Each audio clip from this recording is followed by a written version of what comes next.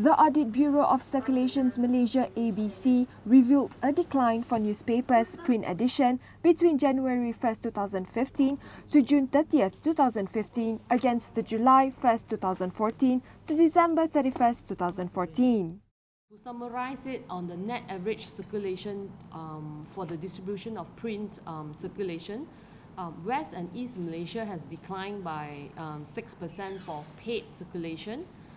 West and East Malaysia is status quo for free and controlled controlled distribution. Sabah-based members, the decline is 1% for paid circulation, and Sarawak-based members is negligible. Although print publications showed downward circulation trends, the gain from digital circulation offers more than an uplifting signpost. So overall, the digital replica circulations have recorded a growth of 30%. The Age Financial Daily is the new entry. I think it's an important trend that it showcases the touch points of the newspaper audience. The audience has actually evolved, and hence we see the growth in digital. Digital replica circulation continued to grow during the period January 1, 2015 to June 30, 2015. It grew by 30% compared to July 1, 2014 to December 31, 2014 period. The ABC chairman Fan Chen Yip explained as to why there's a decline in print and increase in digital circulation.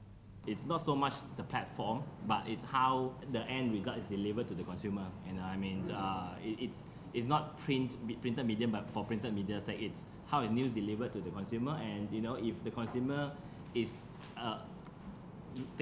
consuming more of their news on a new platform, which is digital, then this is where the news provider will be focusing the effort in, and which I think we can see from the growth in the digital platform, where they have growth 39% and another 30% versus the previous cycle.